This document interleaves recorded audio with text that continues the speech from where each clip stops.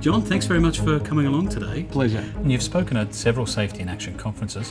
What have you learnt from your attendance? Well, Kevin, from WorkSafe's point of view as the regulator, in order for us to be successful, we really need the confidence and the support of the community, and in particular, we need the support of that health and safety community.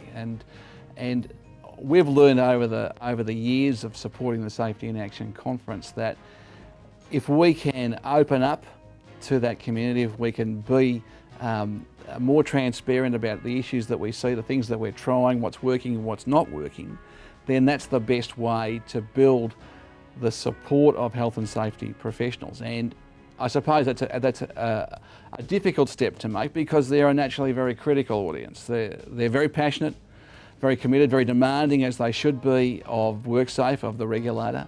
And so it can be a bit intimidating, but we've, I think, enjoyed enormous support from the health and safety fraternity as a result of being a part of the conference. And there's no doubt in my mind that that makes us more effective and makes our job much easier each day. How have you improved the working conditions or the health and safety conditions of your staff in WorkSafe Victoria? Well, for us, our challenge is that we've got the advantage that our staff are predominantly health and safety professionals. So it's the challenge for us is to make sure that they are empowered to use their judgment, to use their skills. And so we've worked very hard to try and drive empowerment down in our organisation so that issues that get raised can get fixed. We get very cross at our Health and Safety Committee if we're dealing with specific health and safety issues. They should be fixed long before they have to come to a committee for someone like me to say fix it. We need our committees to be looking at the broader issues they face. So we've been doing that, and that's important to us because large numbers of our WorkSafe people work alone. They're out there in the Commodore or the Ford, in the workplace alone, and dealing with an almost infinite array of issues in the workplaces they visit. We've obviously got the motor vehicle hazard is our biggest exposure to traumatic injury, and we need our people to feel empowered that no matter what our policies or procedures as a regulator might say, that they should use their judgment and their professional knowledge to make sure that they manage the hazards that they experience.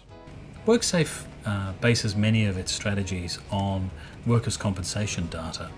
What other data sources do you have access to, or would you like to have access to? Well, look, workers' comp data is always going to be important to us because it's the basis on which the national targets, for the 10-year targets that we've signed up to, are written. So we use that claim count as our key measure, but it's obviously not perfect. It's a lag. Data, more than half of the claims that we compensate are musculoskeletal in nature, many of which are gradual onset, and we know not that much about the lag period itself. So it's historical in nature, and of course, the majority of workers who get hurt at work will not make a claim. So they're almost excluded from that set.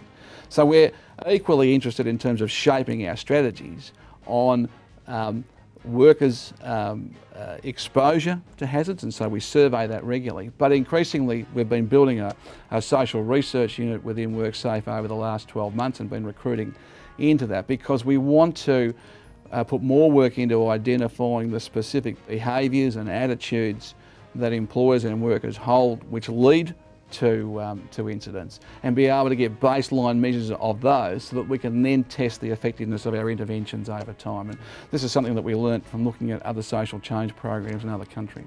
Of all the executives that you've talked to over your time as the CEO of WorkSafe, John, have you ever seen any of them have a light bulb moment or an epiphany about safety? Well, look, in my role, the conversations that I have with chief executives and senior executives which result in that significant shift are unfortunately usually in the aftermath of something awful happening, usually someone dying.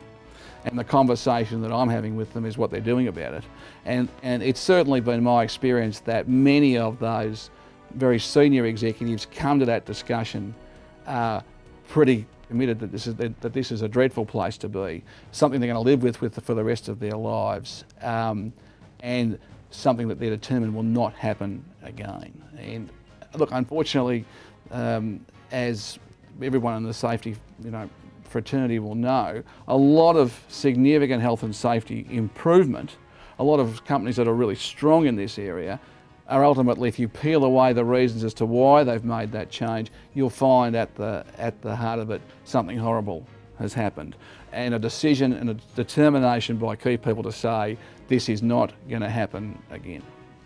What was your first job, and was it a safe job? Yeah, well, look, my first job was when I was at university, and I worked for an ice cream company in their warehouse and distribution area, and I used to work there predominantly in summer when the demand was high. I think it was a reasonably well-run workplace, but what I suppose what got me interested then is really about the sort of the diversity of workers and their backgrounds, why they were working there, and the sort of skills and more the survival instincts, techniques that they brought to that sort of workplace. And I suppose that's always stimulated me to try and understand more about the dynamic between the person and the job, and the part that work plays in people's lives has really been an underlying theme of all of my working life. I appreciate your time today. It's been a pleasure to talk to you, and look forward to your keynote presentation at the Safety in Action Conference. Thanks, Kevin.